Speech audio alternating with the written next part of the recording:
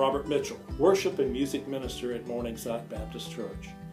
There are a number of folks that we need to lift up in prayer. We need to lift up Aaron Heath's father, Mr. Arthur Hines.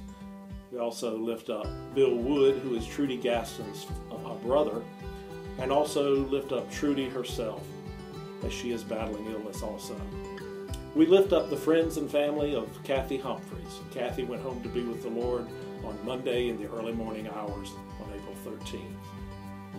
May we also remember law enforcement officers, firefighters, and emergency personnel who so faithfully serve and many times place themselves in grave danger.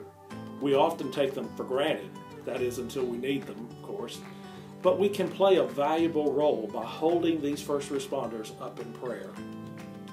Psalm 27 verse 1 says, "The Lord is my light and my salvation. Whom shall I fear? The Lord is the stronghold of my life. Of whom shall I be afraid?" And 1 Peter chapter 4 verse 11, "If anyone serves, they should do so with the strength that God provides, so that in all things God may be praised through Jesus Christ." May we pray together. Father God, we thank you for the many blessings that you have given to us.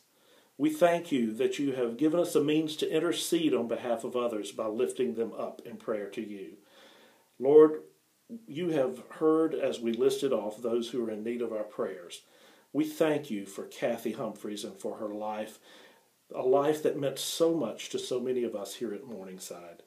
We thank you for her love of children and others all around her that have served to show us an example of service to you. We lift up her family to you during this time of loss and bereavement.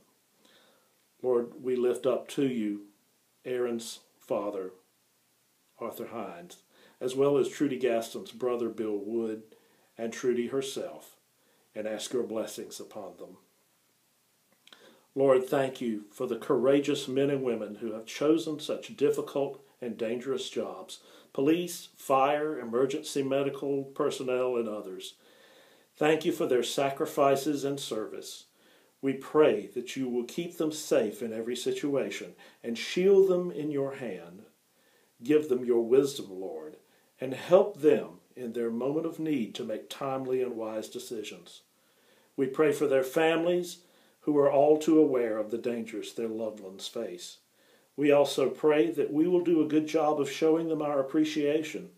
Help them to feel our respect and gratitude as they go about their duties. We ask all these things in the mighty and precious name of Jesus Christ.